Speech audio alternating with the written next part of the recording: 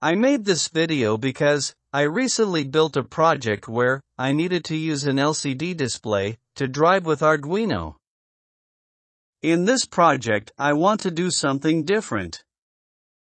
The idea started with Arduino, but today I use the STM Nucleo board. It is more performing and has a greater memory size. In any case, if you have a Arduino Mega, it is perfectly fit, there are absolutely no problems. Since I wanted to make some submenus, I realized that what you already can find on the internet is not so good. In my project there are several nodes to manage with many submenus and the code became quite heavy. At this point, I decided to create the code for both Arduino and Windows.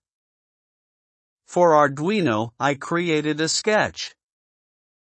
It is enough to install it on your own card, together the database file.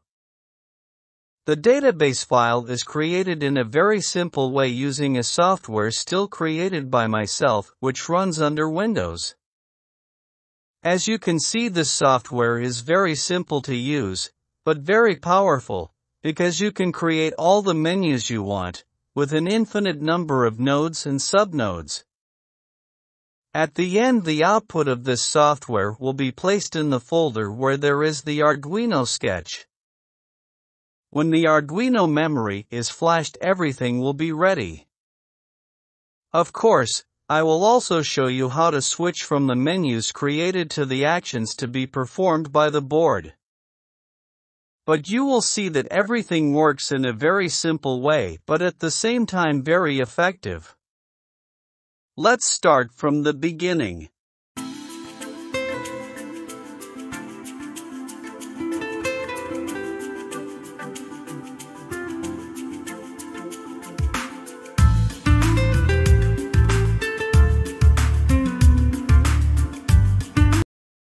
This is the interface that appears when you launch the program under Windows. First, you need to add the main nodes. To do this, you enter the name of the node. Let's consider, for example, making a database of cars or commercial vehicles. I add the various brands still as a parent node. I call Toyota in another one. Now I move under the parent and I start inserting the so-called children. The subnodes, for example, I put commercial vehicles, I put cars again. Then we move to another node, and I do the same thing. I add the same fields, you can see, commercial vehicles under Fiat and Mercedes. Now I put a further subnode, for example, under cars, I want to put segment B, for example. I set segment C. At this point, I added it in the wrong place, so I simply go to delete and I add it again. I put child and here I see that segment is in the wrong position. So with the move up, I move it to in the correct position. I do the same thing for some other subnode. Under lighter and heavier commercial vehicles, I want to show you a wrong point inserted, so as before, we do delete then OK. You don't see the complete screens because the program I used for this demonstration captured only a small part of the screen, but, in any case, when you use it in Windows, all messages are displayed normally. Let's typically create a tree structure. It is possible to create with each nodes as you want. As well as for subnodes, there are no limits. There are only a limit to keep in mind. When you load it into the Arduino memory, or STM32 core or other compatible boards, these menus have a certain weight in terms of bytes. Therefore, the size of the available memory must be taken into account. However, I did some tests with Arduino Mega and with STM32F401 board. There is so much space that a database fits. I continue to add other nodes. The process is always the same. Now I set the focus on the parent node and I want to add the subnode. Write in the text box and make add. In case, like now, I voluntarily made a mistake. It is deleted and it is reached at the correct point. Then, as we have seen before, it is always possible to move the nodes up and down. Let's add other items in order to make the menu. I'm just giving an example. I'm inventing from scratch what to insert. In any case, everyone can make the menu as want, according to their needs. Keep in mind that some characters are not allowed. However, the interface informs you if a character not allowed has been digited. Some special characters cannot correct display on LCD. In this case, I use a 16:2 LCD display. Those LCD are commonly sold for a few euros. We are talking about less than $5. In any case, you can also use other types of displays with more lines, more columns, etc. By sure, the Arduino code have to be modified accordingly. I add something more. I want to show that it can be moved up or down. Okay, just for demonstration. The important thing is, when the sketch is loaded into the board and microcontroller, it will take a function called back, which is used to go back. As I said, only 3 buttons are used, one to scroll forward, another to scroll back, and another to select. To move from a higher node to a lower node, select the item and press enter. To go back, you need to select the item back menu and you will return to the previous screen. Anyway, take it as good. When I show you the demonstration on the board, you will understand how it works well. So let's add to all interested items. Pay attention that the software help you. It is not possible to insert more than one back field for each branch. Once I added all menus, I can expand or shrink them. Let's check all points if back is present. If not, as I said before, we cannot go back to previous menu. There is only one item, but it was not needed. Let's put it and add a further entry. Well, at this point, it's in the wrong place, so we delete it and again under the Toyota node. At this point, considering it's a demonstration, it can also be enough, so we can save it. Let's save it, and sorry for what I was saying, here the software to capture screen I used, cuts a part of the menu, but then, it will work well, when you use it on your computer. Okay, it has been saved. I show you how to open it from the disk, I call test01. Here it is, you can make any changes you want. In case you decide that it's okay, you can do the export. You can choose the directory where you want to put it. The file now is exported. Before to see how the package works on Arduino or STM32, I want to show something that, in my opinion, is very useful. Let's go back to the files we created and open it. Now, once I opened it, let's add a utility.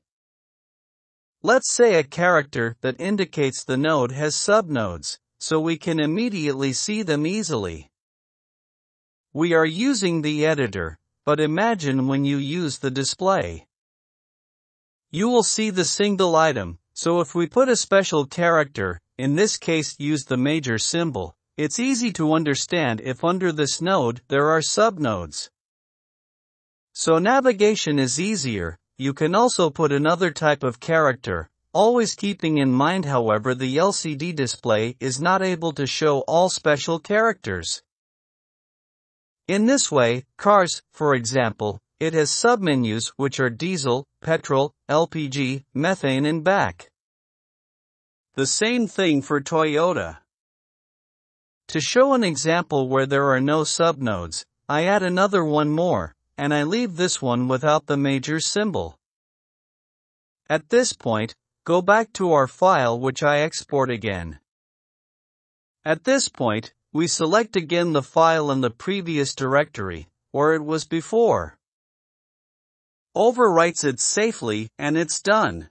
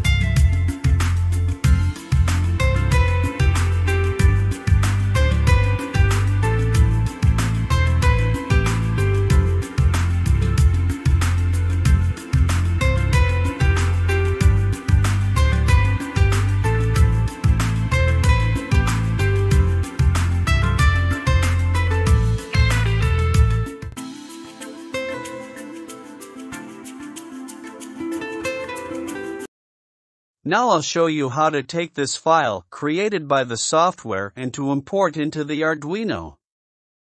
It's very simple. You take the file.h which was created from the generator menu and drag it to the directory where there is the Arduino sketch. So we will have three files, the .h, the sketch, and another one which is constant. Here are the details. This is the sketch. This is the .h database generated by the LCD menu software, and this is a support that must be put together with the other two.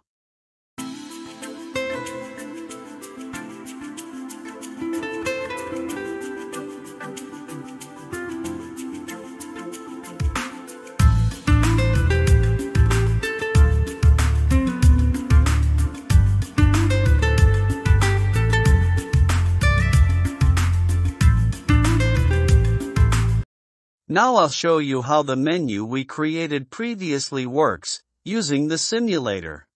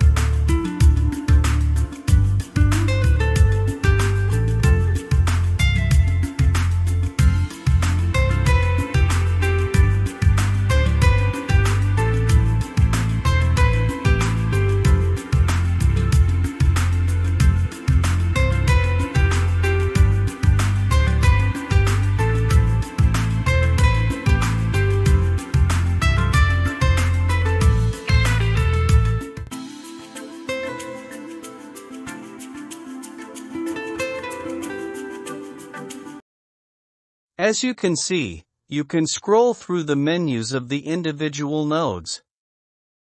And what I was saying before, the major symbol is useful because it indicates who I am. Currently using the software that corresponds to the item with the major, there is a submenu, therefore clicking with the select key when you find the item with the largest, you go to the submenu. I'll show you more detail, including the buttons. How it works. The two buttons, blue and red, are to scroll forward and backward. The green button is used to select.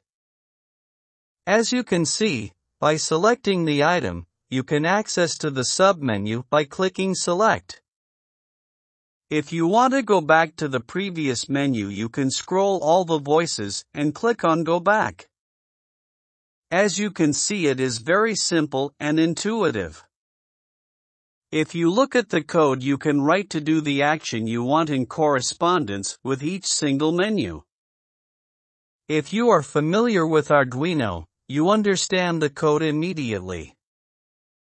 As I said before, together to the video, I put the links to download both the supporting sketch, the examples, and also the creator menu to be used under Windows.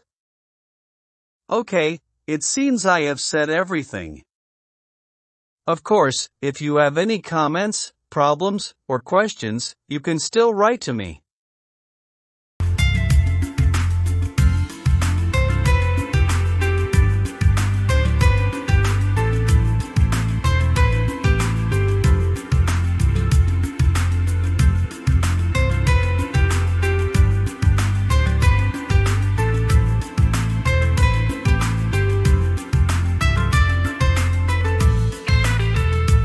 If you like this video, you can give me a like, and if you want, you can subscribe to my channel. Thanks, and see you next project.